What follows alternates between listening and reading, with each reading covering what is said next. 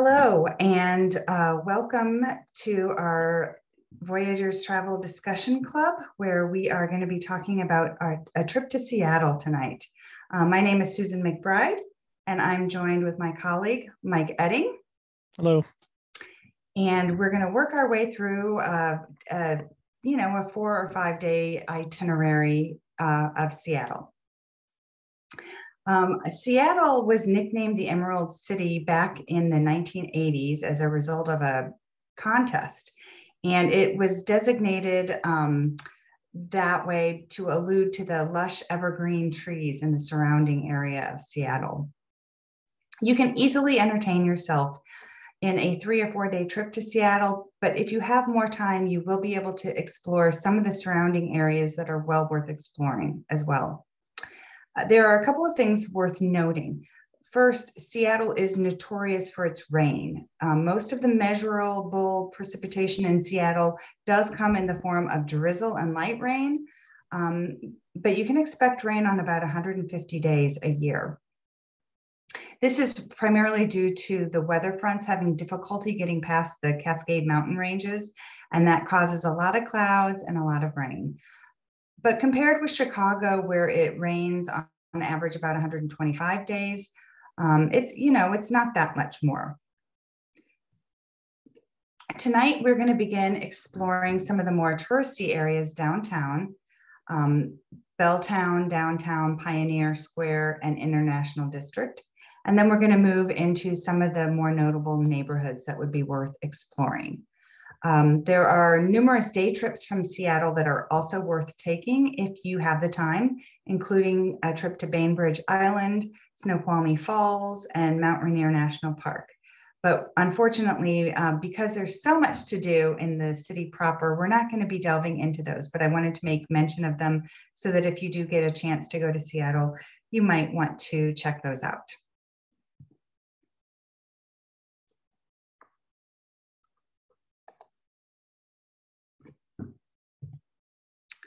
So we're going to start in the area known as Belltown. Seattle Center right here is located in Belltown, and it's the area just north and west of the main downtown section of Seattle. This is where you're going to find some of the most popular tourist areas and a great place to start your visit. Seattle Center includes the Space Needle, the Chihuly Glass Museum, the Museum of Pop Culture, and the Gates Discovery Center. There's also a beautiful outdoor area that surrounds all of these structures as well, and a food hall that is located in the Armory building where you can get all sorts of goodies to eat. You can also access the Seattle Center here to the downtown area by way of a monorail, so it's very, very convenient. So let's start with the Space Needle. It is unquestionably the most iconic landmark in Seattle. If you've seen a picture of Seattle, then you've seen the Space Needle most likely. It was built in 1962 for the World's Fair, and it is a symbol of the city. It's the most visited attraction in Seattle. At the time that it was erected, it was the tallest structure west of the Mississippi. The tower has a saucer at the top, and it's about 520 feet above ground. It offers Seattle's visitors the only 360-degree indoor and outdoor views of downtown.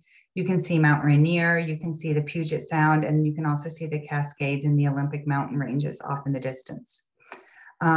Tickets for the Space Needle range between $27 and $37 per person, depending on your age and what time of day you visit. It's cheapest to visit between 10 and 11, which is true of all of the sites in the Seattle Center. And then for a unique dining experience, if you see this picture that I tucked in here underneath the Space Needle, you can go to the Loop Lounge, and that has a glass floor so you can see all the way down to the ground. It is one flight of stairs below the main observation deck at the top saucer. And you can sit there and have drinks and tastes of the Pacific Northwest, and it rotates as you're sitting there. So it's a pretty neat way to see the city.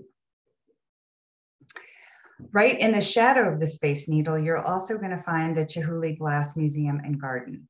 So just a little background. Glass artist Dale Chihuly was born in Tacoma, Washington, and he was introduced to glass while studying interior design at the University of Washington. When he graduated in 1965, he enrolled in the first glass program in the country at the University of Wisconsin. And he continued his studies at the Rhode Island School of Design, or RISD, where he later established the glass program and taught for more than a decade. He went on to Venice to study, work at a glass factory, and then that's where he learned the team approach to blowing glass. And this is critical to the way that he works today, where he works with a team of people as he's blowing glass. So when the Seattle Center was first being developed, the Wright family invited Chihuly to present a comprehensive collection of his work. And having always loved the Space Needle, Chihuly was delighted with the opportunity to design an exhibition hall, a garden installation, and a glass house right in his own community. So the museum includes 8 different galleries and 3 drawing walls, and they offer a really comprehensive collection of Dale Chihuly's significant series of work. I have to say, that this was by far, when I visited Seattle, the highlight of my trip. The centerpiece is this glass house. It's a 40-foot tall structure of steel and glass. And you can see down the center of it is this 100-foot long sculpture that's in like reds and oranges and yellows. It's made of many individual elements, but altogether it's one of Chihuly's largest suspended sculptures. He has shown his artwork in botanic gardens all over the world, including, I don't know, many years ago, he showed at the Garfield Park Conservatory. But this was his first time in working with a landscape designer to create a space that is unlike any other garden or exhibition elsewhere. So the outdoor garden, they developed unique plant collection that it was specifically chosen to complement Chihuly's work. It is a magical place, the museum and the glass garden, and definitely worth the visit. Tickets are around $35, but you could spend a long time going through the galleries. And this is just a taste of what you'll see. The outdoor gardens are also spectacular.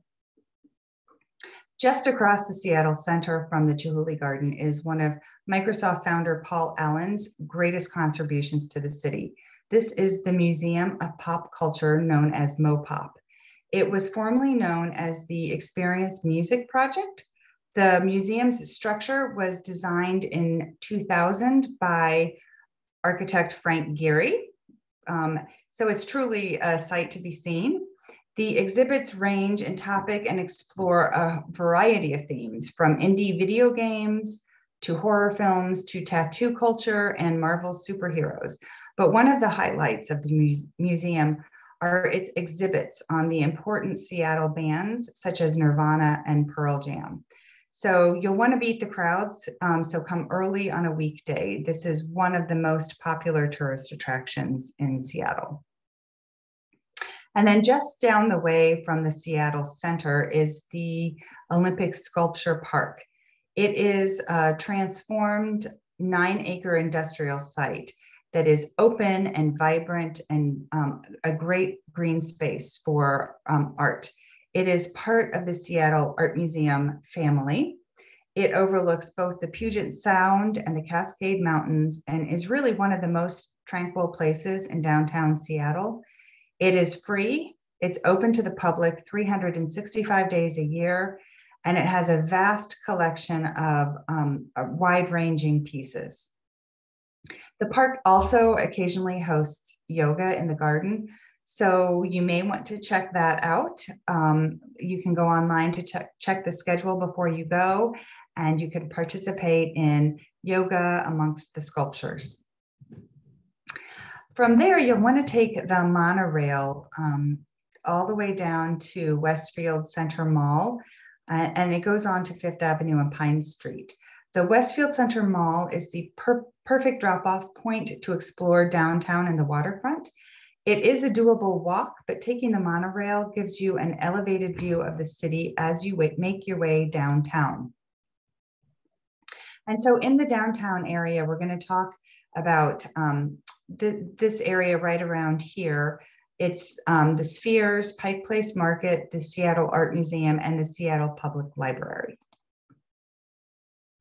So the Spheres is a unique structure that was built by Amazon for its employees. The Spheres are a result of innovative thinking about the character of a workplace and an extended conversation about what is typically missing from urban offices, and that is a direct link to nature. So the Spheres are home to more than 40,000 plants from the cloud forest regions of over 30 countries. They broke ground on the Spheres in 2015, and it was completed in 2017. One of the highlights of the Spheres is the 4,000 square feet of living walls that contain more than 25,000 plants. They are an innovative demonstration of biodiversity. And these walls were the brainchild of horticulture program manager Ben Iben. They assembled the living walls by growing the plants on mesh panels at a greenhouse. And when the panels were ready, they were transported and attached to the growing surface within the Spheres. And with careful preparation, the teams assembled the Sphere's tallest wall in only about 2 weeks. So you can stroll through the Sphere's indoor gardens by reservation during the first and third Saturday of each month. They were closed during COVID. I think they're beginning to open up now. So you'll want to go online if you're in Seattle and see if you can grab a spot, because they're definitely worth going in and walking around. Otherwise, if you know somebody that works at Amazon, they can also swipe you in. But even if you don't get a spot, walking around the exterior and sitting in the courtyard that the Spheres create is well worth it. About a 10-minute walk down Stewart Street Hill brings you to one of the other most iconic tourist spots in Seattle, and that would be the Pike Place Market. Pike Place Market was opened in 1907, so that makes it one of the oldest continuously operated farmers markets in the country. It's a thriving community of farmers, street performers, and restaurateurs, but it is more than just a place to grab a bite. So you're going to want to make sure that you can check out the underground shops, the bookstores, apothecaries, and even the special magic shop that's within the public market. It is a maze of walkways, and it's easy to get lost, but it's definitely fun to get lost too, because there's so much to see. As you head out of the market, you're going to notice a line snaking around the first ever Starbucks. The inside is exactly like any other Starbucks. So waiting over 20 minutes, 30 minutes plus to order your latte might be something that you can and probably should want to skip. You can snap a selfie in front of it and move on to one of the other numerous Starbucks throughout the city. There are a few highlights at Pike Place Market that you're going to want to keep your eyes out for. First of all, one of my favorite shops that I went into was Mesker Maps. It is a map store, but it also has an extensive selection of travel books, puzzles, and all sorts of really interesting Seattle and Washington Pacific Northwest things. It's definitely worth stopping in and wandering. You can spend a lot of time in that shop. There is a gum wall that is an Instagram favorite. It's literally a walkway or an alleyway where the walls are covered in chewed gum. Some people think it's worth visiting, but truly, I didn't think it was worth looking for, and it's really kind of gross. We happened upon it, and maybe you'll want to see it, but I thought it was kind of gross. In terms of food, there are all sorts of great food stalls at Pike Place Market.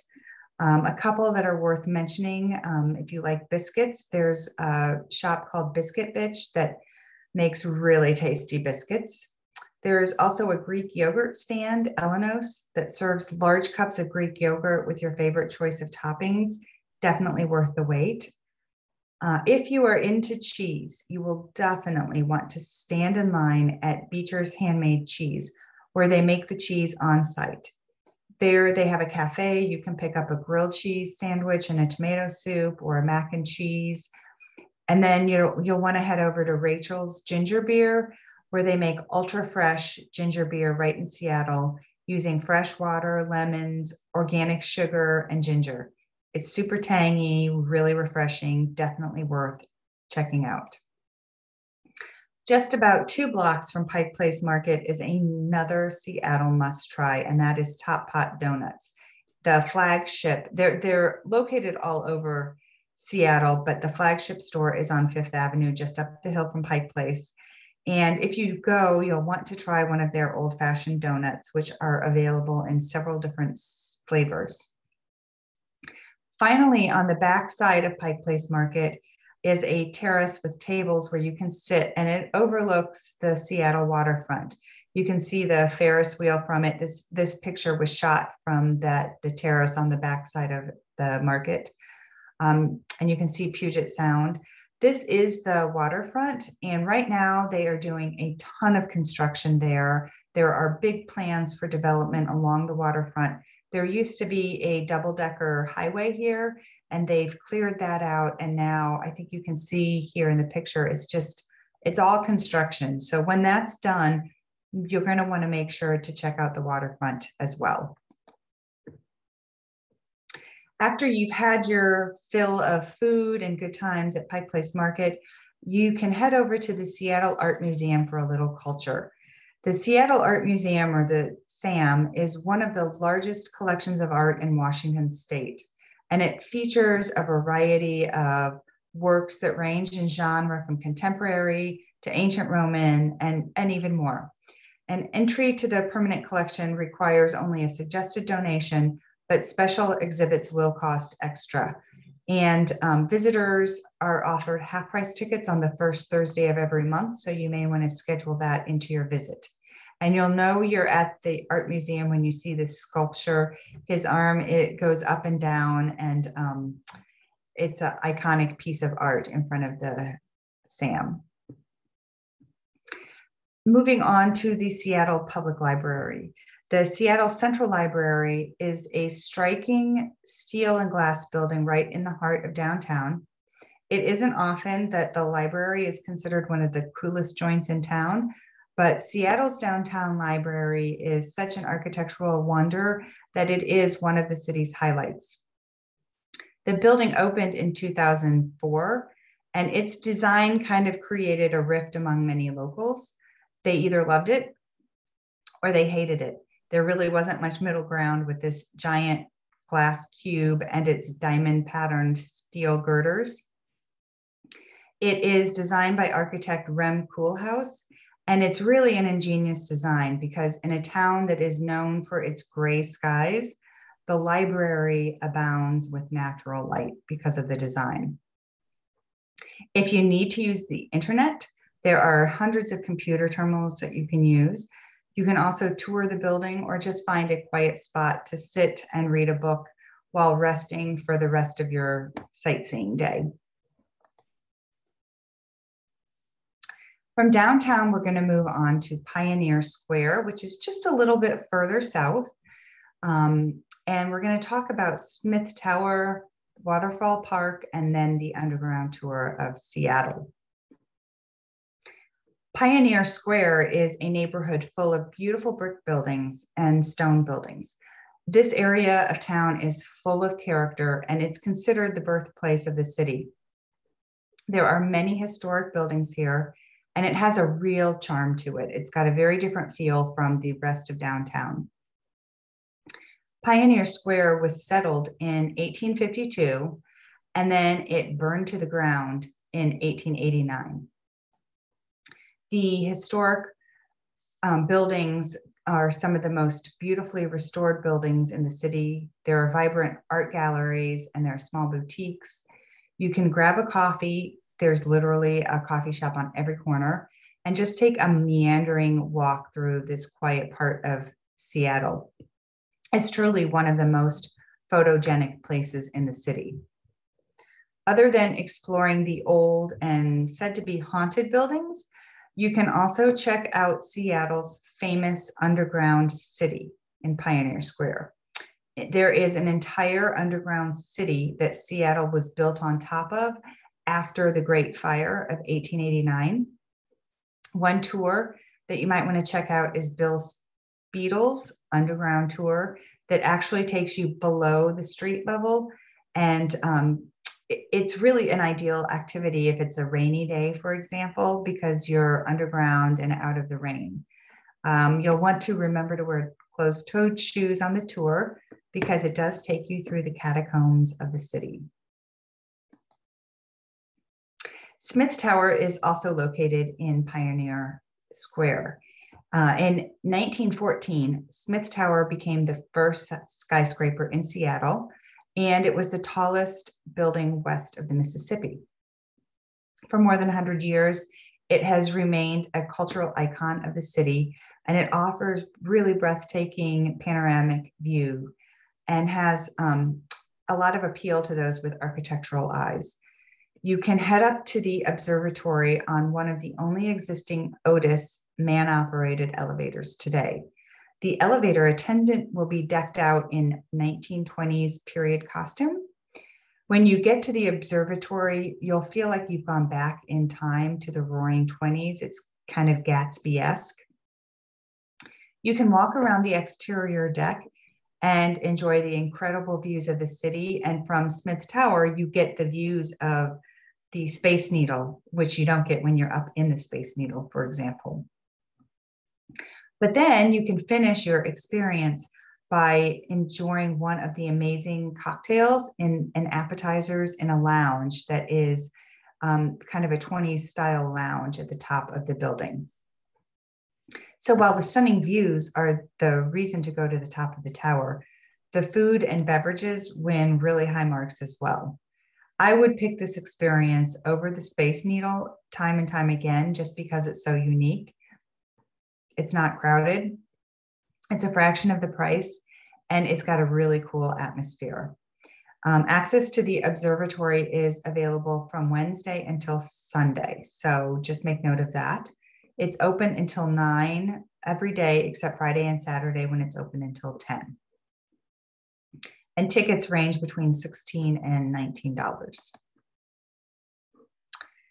Our last stop in Pioneer Square is the UPS Waterfall Garden.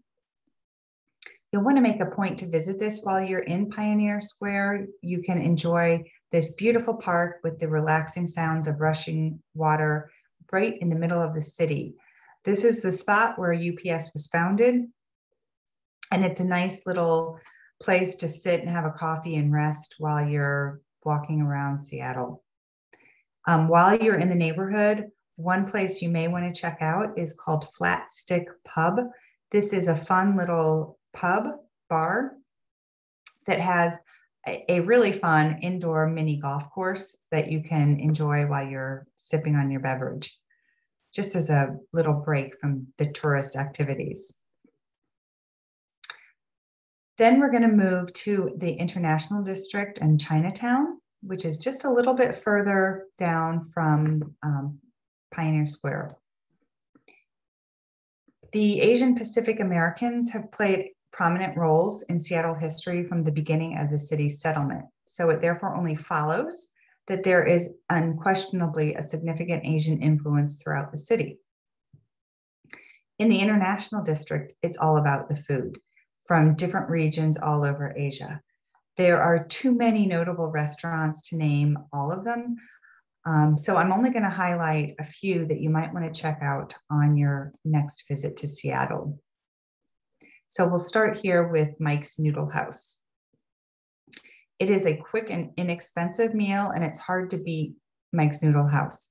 It's in a tucked away little Chinatown shop with simple flavors, but it's all very incredibly delicious.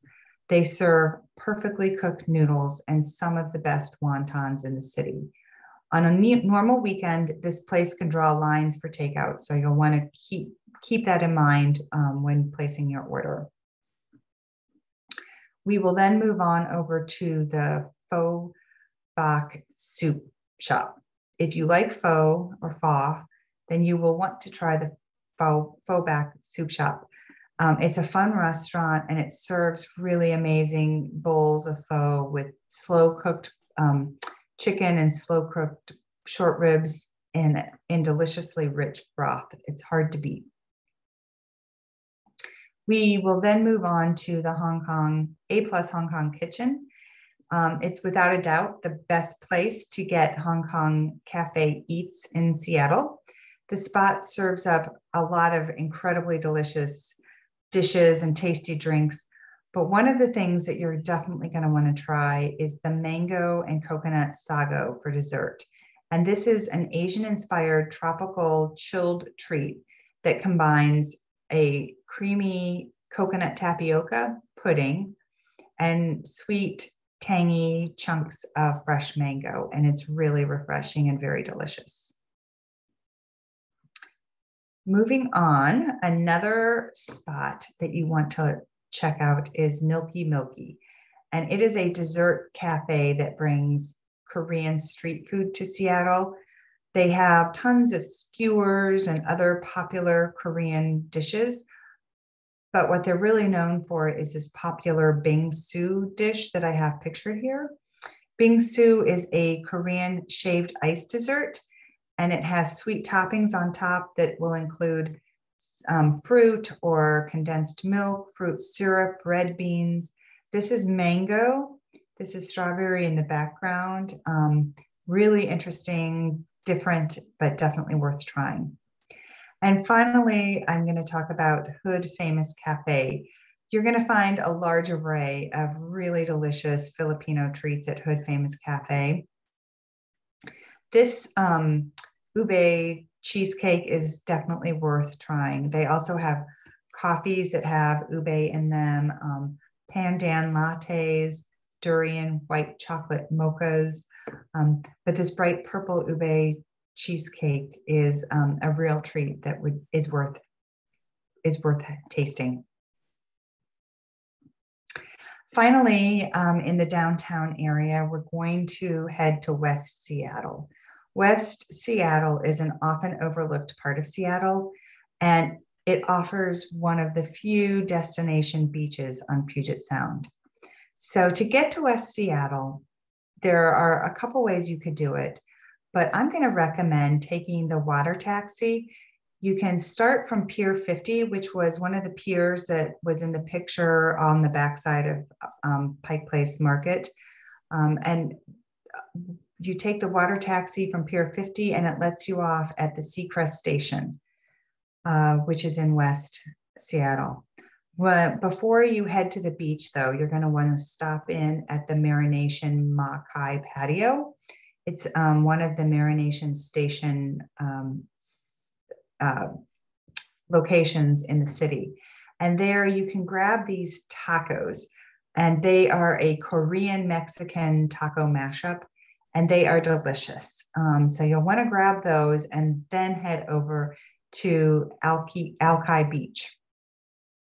Alki Beach has a 2.5 mile long pedestrian walkway.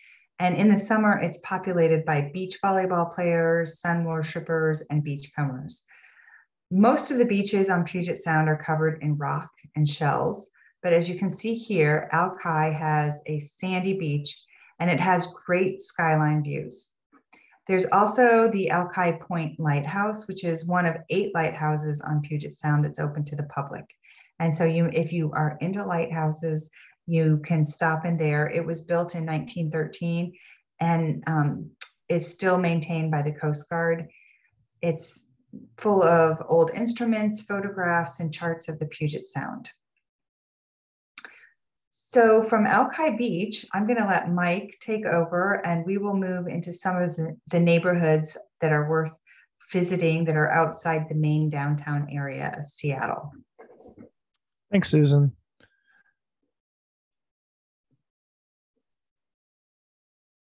Okay. So Seattle, like Chicago, is a city of neighborhoods, and there's really a lot to do in them.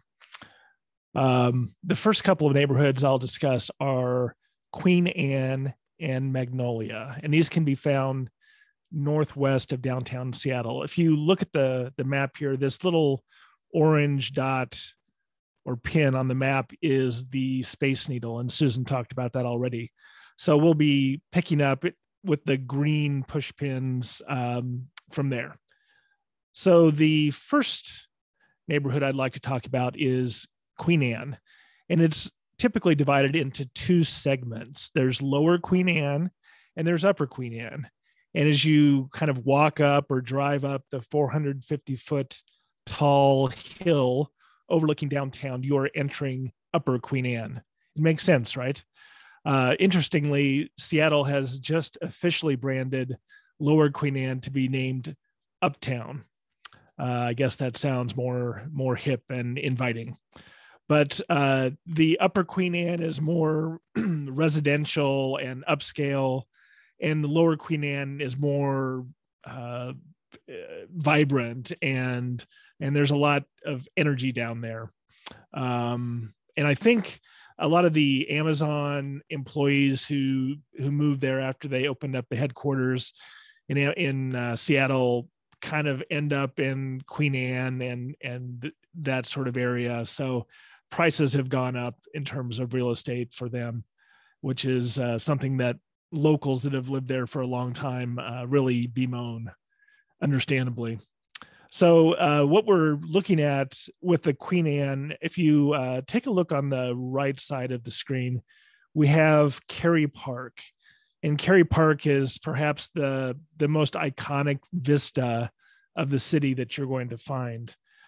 This photo at the top in the upper right shows the crowd that's gathering at sunset to try to get a nice image of the skyline. And it's really a nice vantage point. And you can see the kind of photograph you can take in the lower right-hand corner when it's past sunset and the lights are at it. It's really gorgeous. One of the places that you want to check out if you're in Uptown is Dick's Drive-In. This is a local institution. People flock to this burger joint because of the food, which is similar to In-N-Out Burger, but Dick's is also notable for treating their employees really well. And part-timers receive college tuition assistance after just 6 months on the job. So they're very conscious of what they have in their employees and sort of reward them for that. So as we move to the west of Queen Anne, we're going to start to get into Magnolia.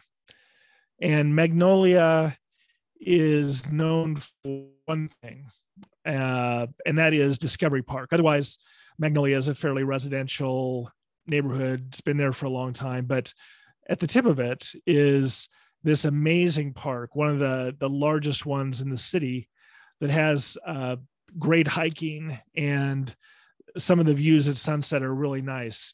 You may have, if you're a fan of grunge music, you may have heard the song Hunger Strike by Temple of the Dog.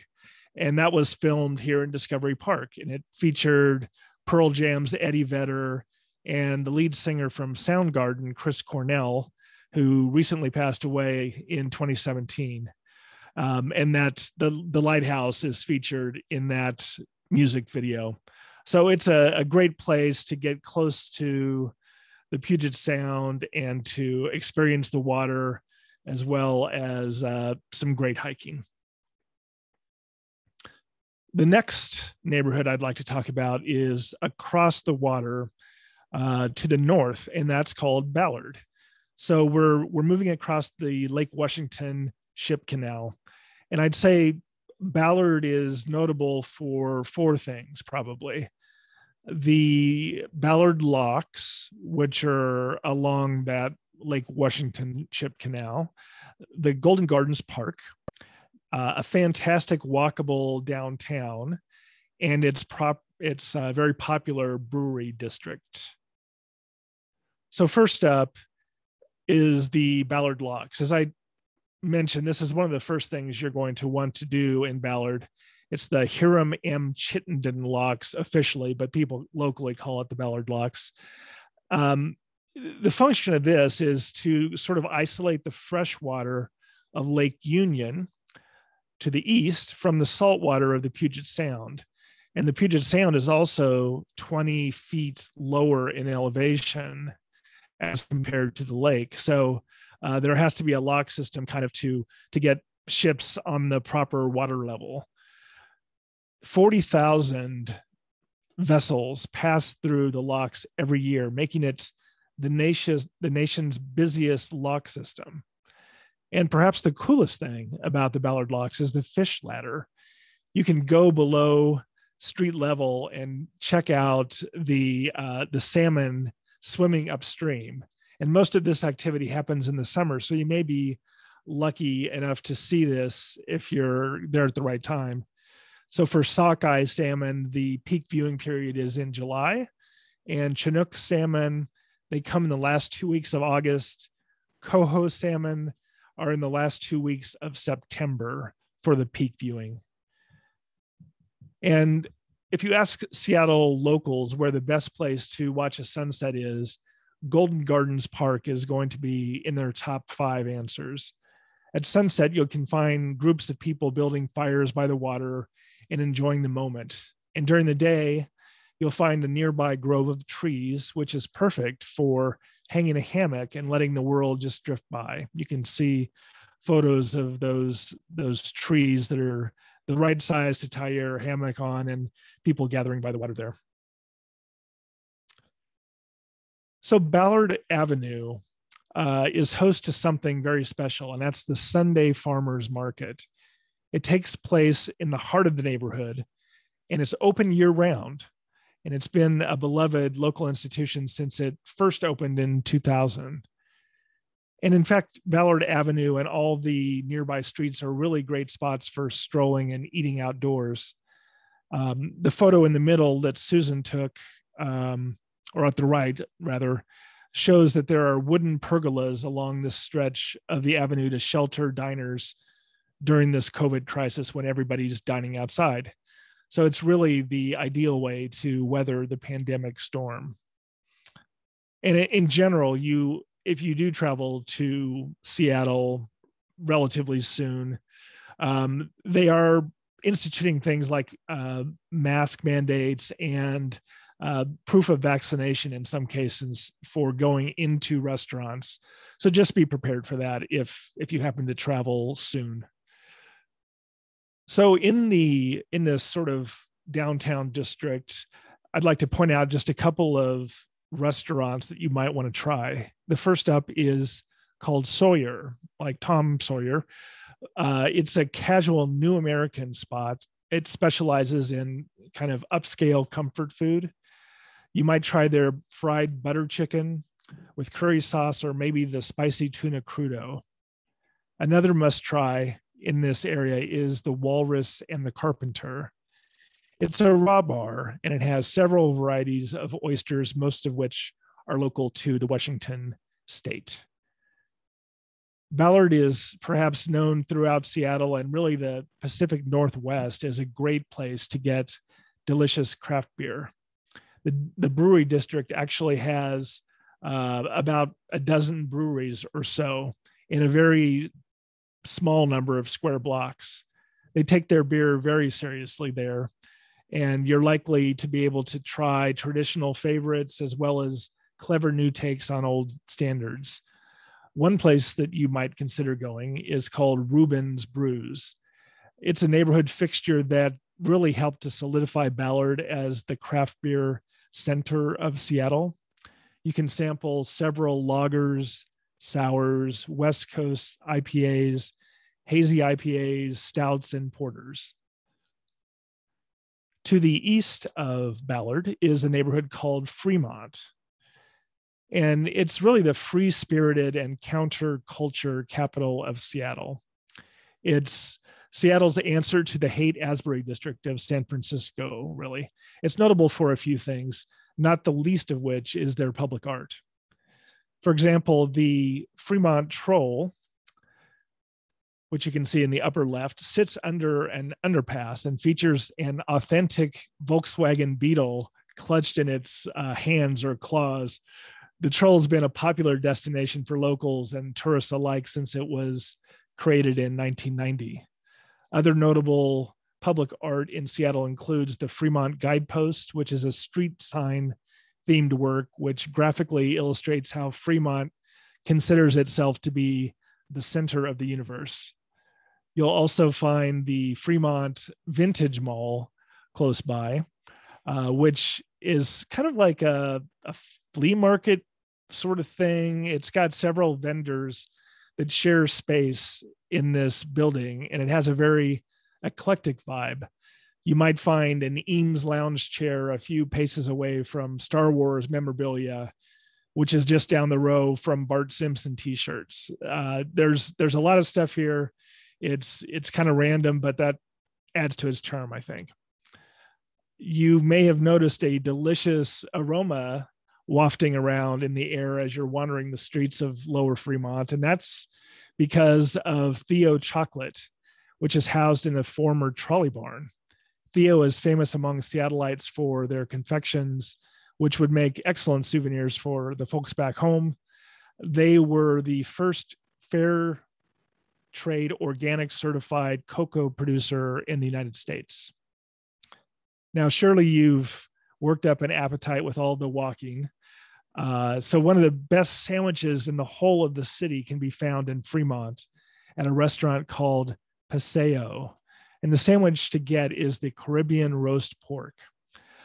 There's a rival sandwich place in Ballard called Un Bien, which is actually supposedly working with the original recipe for the Paseo sandwich.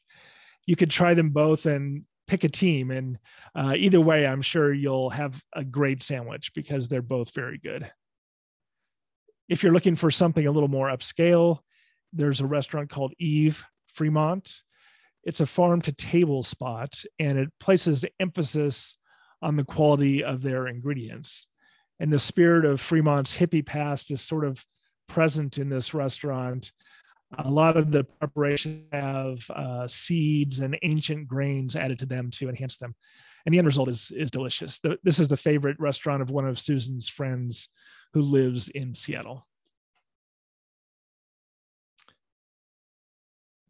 To the southeast of Fremont, you'll see Lake Union, which is a great centrally located lake just north of downtown. It's east of Queen Anne and southeast of the neighborhood we just visited, Fremont. There's a lot going on here at Lake Union. The first thing you'll want to check out here is Gasworks Park, which is the photo in the center. So you'll see these large industrial steampunk looking structures near the waterfront.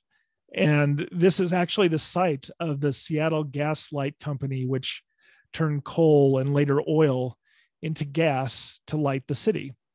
The plant was closed in 1956 and ultimately was turned into a park in 1976. It features Kite Hill, which aside from the obvious uses, is a spot that locals like to take advantage of for sledding on those rare snow days that they have. So as you wander through Gasworks Park, you'll probably notice seaplanes taking off and landing on the lake. These planes are available to give you a flying tour of downtown Seattle and beyond. You can charter a plane for a 20-minute scenic flight for $120 at Seattle Seaplanes.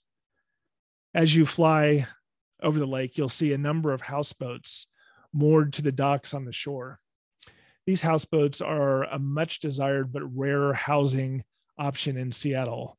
The maximum number of houseboats is capped at a little over 500.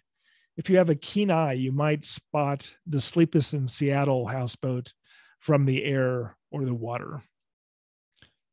Another interesting way to get onto the water in style is a hot tub boat. These boats are steered with a little joystick like a video game. So pretty much anybody could steer one. They allow you to float on Union in relaxing comfort. I'd say the best time to do something like this is probably in the late spring or early fall when there's a little chill in the air, and you'll really get the benefit of that hot tub. These have been very popular on social media platforms like TikTok. And if you'd like to book one, you're looking at about $400 for 2 hours. Another way of getting onto the water is via this institution called the Center for Wooden Boats. It's found at the southern shore of the lake, and they offer free 1 hour rentals of rowboats Wednesday through Sunday on a first come, first served basis. The next area I'd like to talk about is to the northeast of the lake, and that is the University District. This area is tailored towards students, so you'll find a lot of youthful energy and inexpensive food. But let's talk about the University of Washington first. This is a gorgeous campus. It finds its way onto the lists of the most beautiful college campuses in the United States. And I'd say this is due in part to its natural setting near the water, but also because of its neo-Gothic architecture and its really beautiful landscaping. The landscaping is perhaps best highlighted in the liberal arts quad, where there's a large stand of cherry trees which blossom every year, making for a really magical look. Another spot to check out on campus is Rainier Vista, which is a place designed to allow for unobstructed views on clear days of Mount Rainier. And finally, you may want to check out the ASUW Shell House, which was home to the rowing team, which competed for gold in the 1936 Olympics. It certainly plays a sizable role in the popular nonfiction book, The Boys in the Boat. So nearby the University of Washington, you'll find a lot of great food. And this is the sort of bang for your buck that it can be hard to find in a big city, but you could do a lot worse than the University District for this kind of value food that's very good still. Many of the most popular places are found on University Way Northwest, which is known to locals as simply the Ave. One of the great choices on the Ave is a restaurant called Thai Tom. You can see a photograph to the left of the screen. It's known for its excellent pad thai, but you're unlikely to go wrong with any of its food options. And there's an open kitchen there, so you can see everybody making your food for you. It's very cool. Now, we can't really talk about cheap food in Seattle without discussing teriyaki, at least for a moment. So Seattle has its own take on teriyaki chicken, which is sweeter than the traditional varieties that you'd find in Japan. It's kind of the unofficial fast food of Seattle, much like Italian beef sandwiches are for Chicago. You can find teriyaki all over Seattle. It's literally everywhere. But if you go to Toshi's Teriyaki, which is east of campus, you're in luck, because Toshi Kasahara is the man who invented or created the Seattle teriyaki scene back in 1976. You might also consider eating at Little Duck, which is a bit west of the Ave. Little Duck specializes in food of the northeast region of China. You might try their string beans, which have been stir-fried, or the double cooked pork slice. The food is reportedly great, and the prices are reasonable for what you get. If you're looking for a historic dive bar, the U District has you covered there too. The Blue Moon Tavern, which is temporarily closed due to the pandemic, has hosted some elite guests from Dylan Thomas to Allen Ginsberg and Tom Robbins. Also, the grunge band Nirvana hid out there in-store record signing to get away from their fans when they were signing Nevermind albums.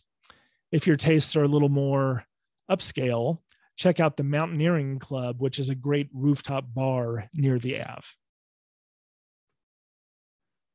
The next place I'd like to talk about is the Washington Park Arboretum. It's across the water from the University District to the south.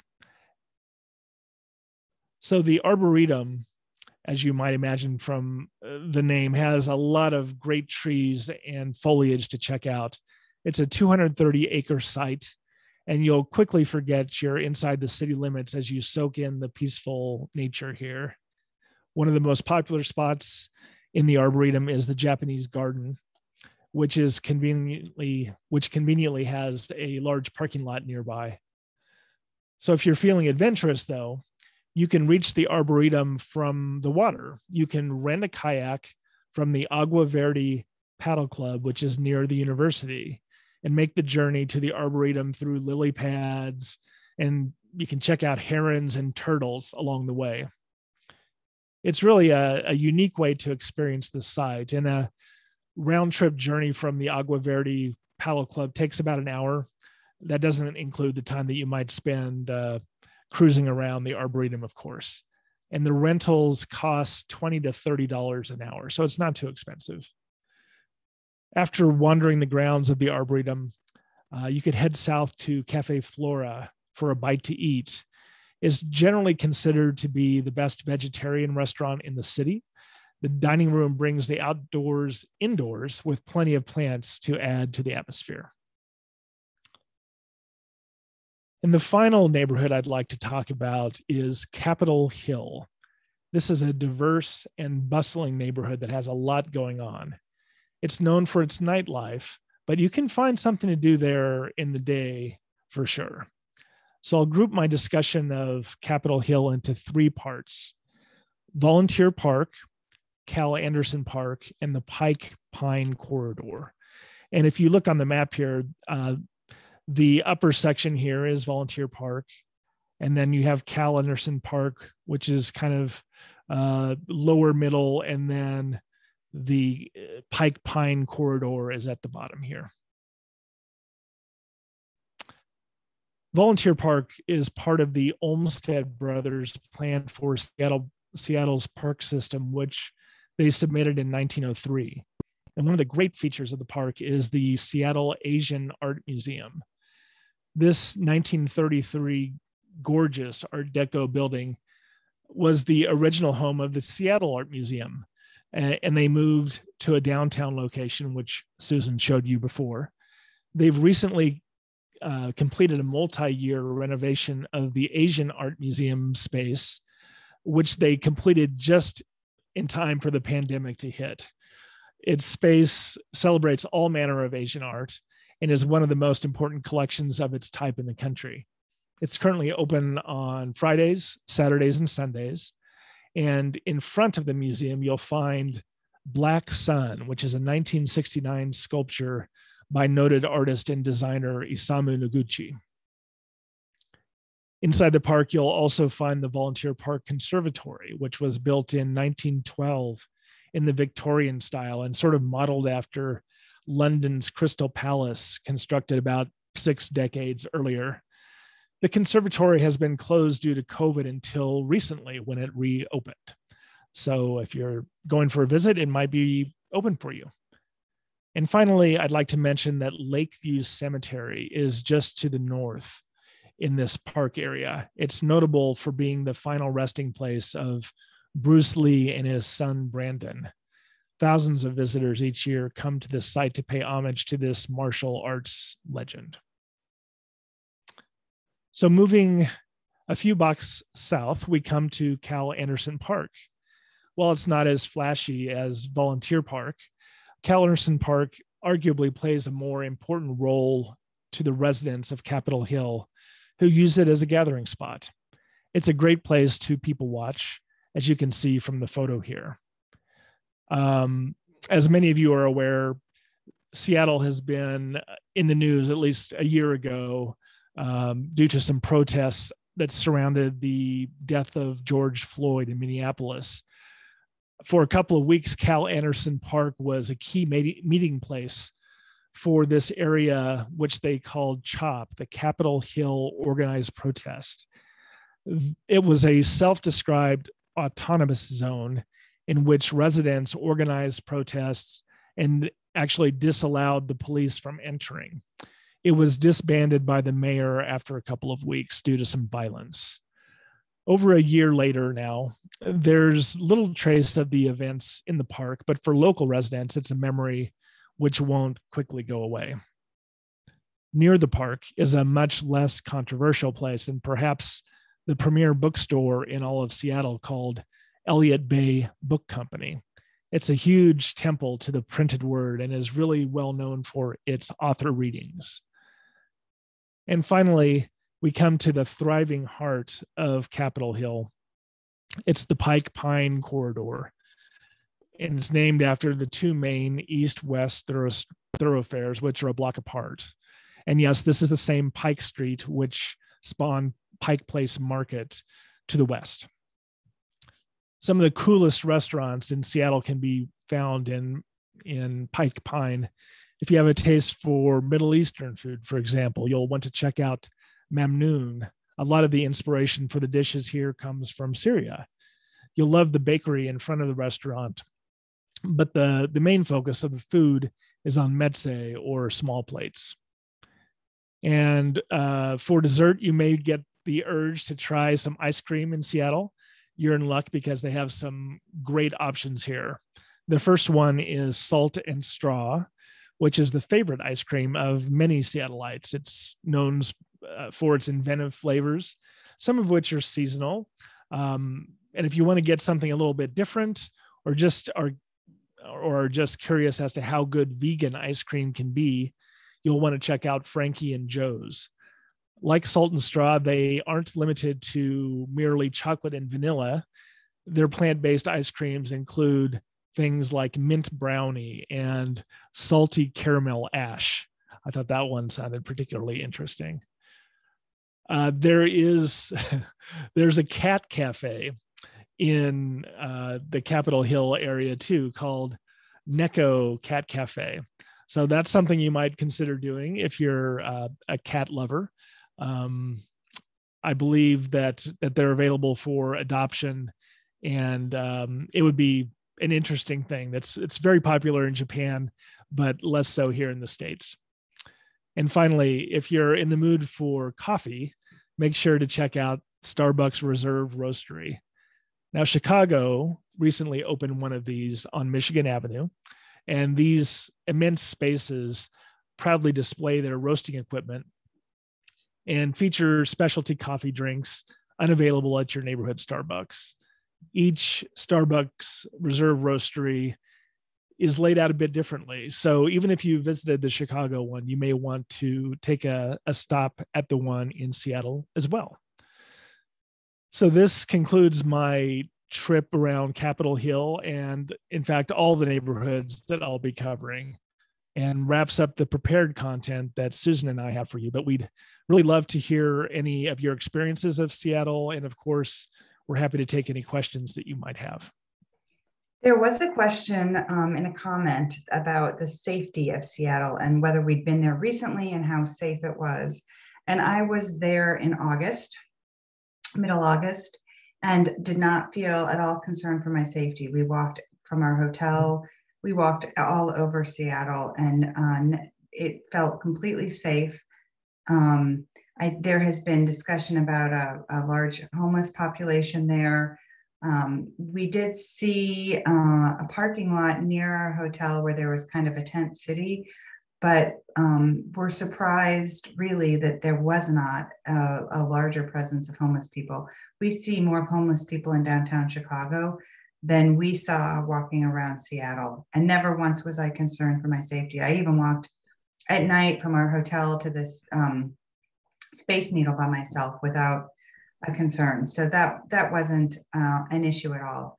And the other thing I forgot to mention was how hilly Seattle is. It has hills that rival San Francisco hills.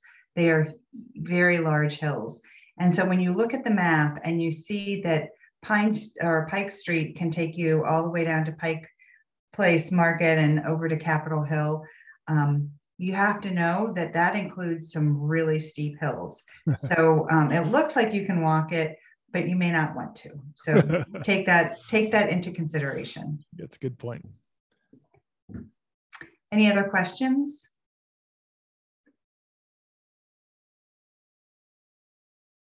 Have any of you visited Seattle?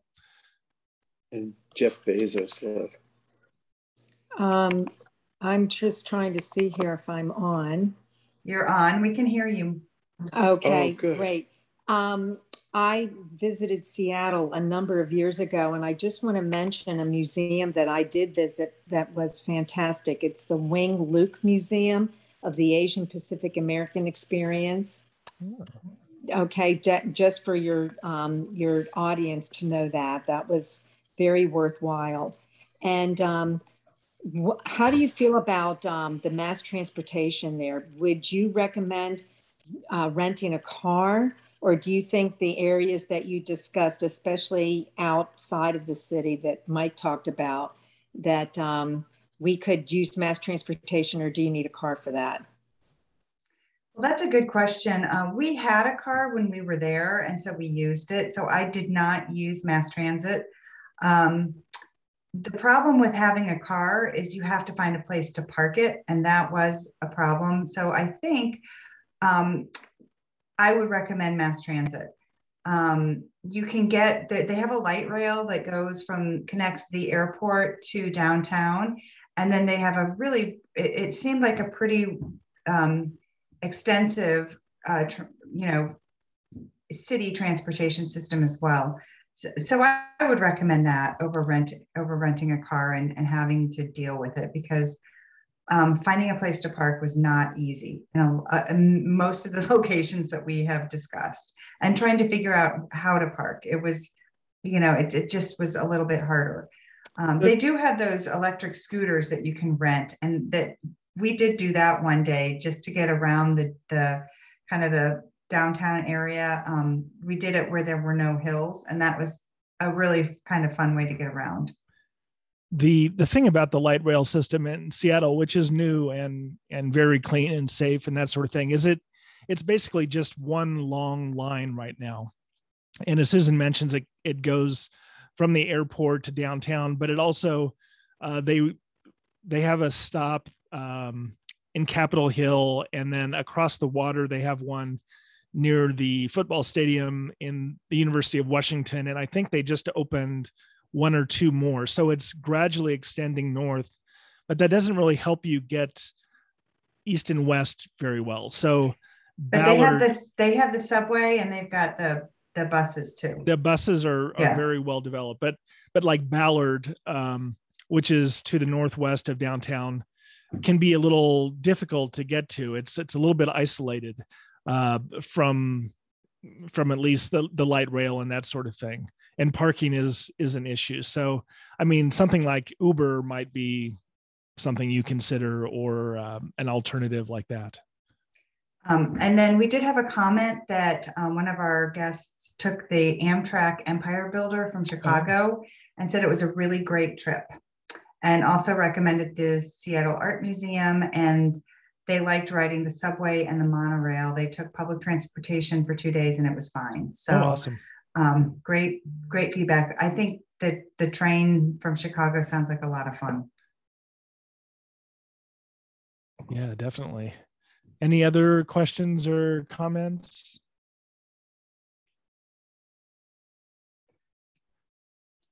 Well, Susan and I are grateful that you took some time to spend with us this evening. And if you think of any other questions you have, please feel free to email one of us.